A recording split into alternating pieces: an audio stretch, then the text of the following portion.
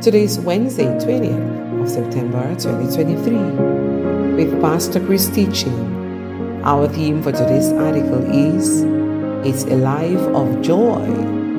Our opening scripture is taken from 1 Peter 1 verse 8, and this says, Whom having not seen ye love, in whom though now ye see him not, yet believing ye rejoice with joy unspeakable and full of glory. Hallelujah. Our spirit-filled life is one of indescribable joy, irrespective of circumstances. Pastor begins. The word declares, the kingdom of God is not meat and drink, but righteousness, peace, and joy in the Holy Spirit. That we can find in Romans 14 verse 17. It's one of the reasons God tells us to be constantly filled with the Spirit, and be not drunk with wine wherein in excess, but be filled with the Spirit. That we can find in Ephesians 5 verse 18. Imagine if every member of the church is filled with the Spirit and not with doubt and fear. Then you'd understand what true Christianity is. It's a life of joy. Hallelujah. Imagine everyone coming into the church meetings, singing and praising God with joy and carrying that same atmosphere everywhere. That's how it ought to be. When you are filled with the Spirit, your joy overflows. Glory to God. The Bible says the joy of the Lord is your strength. As you find in Nehemiah 8 verse 10, your spirit will continually be energized with victory and success when you are full of joy.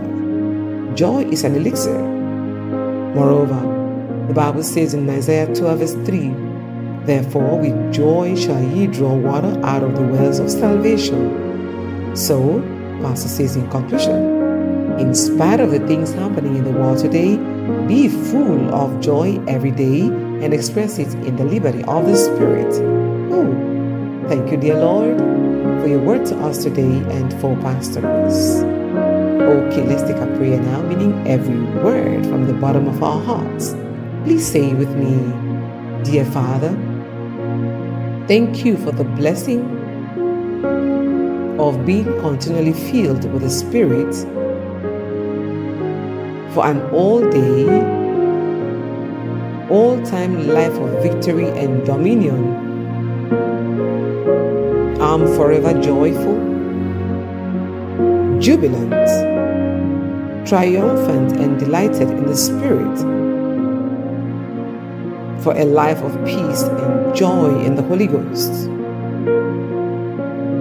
To you be all glory and dominion forever. In Jesus' name, Amen. All right, for further study, please read Philippians 4 verse 4, 1 Thessalonians 5 verse 16, and then Psalm 5 verse 11 says, But let all those that put their trust in thee rejoice.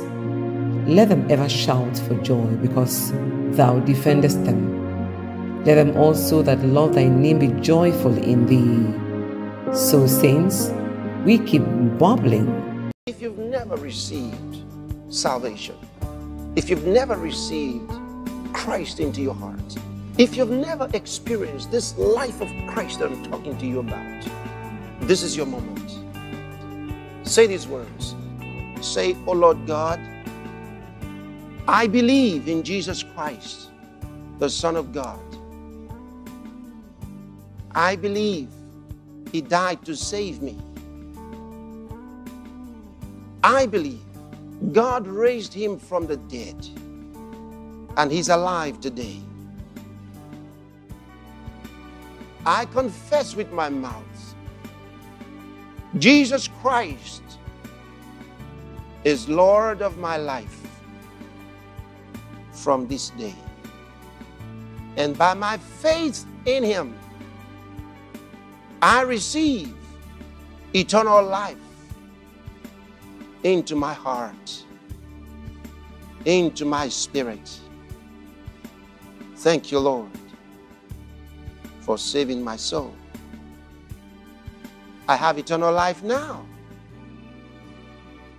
I'm a child of God now. I am born again. Thank you, Lord. If you just said that prayer along with Pastor Chris, congratulations. Welcome to the family of God.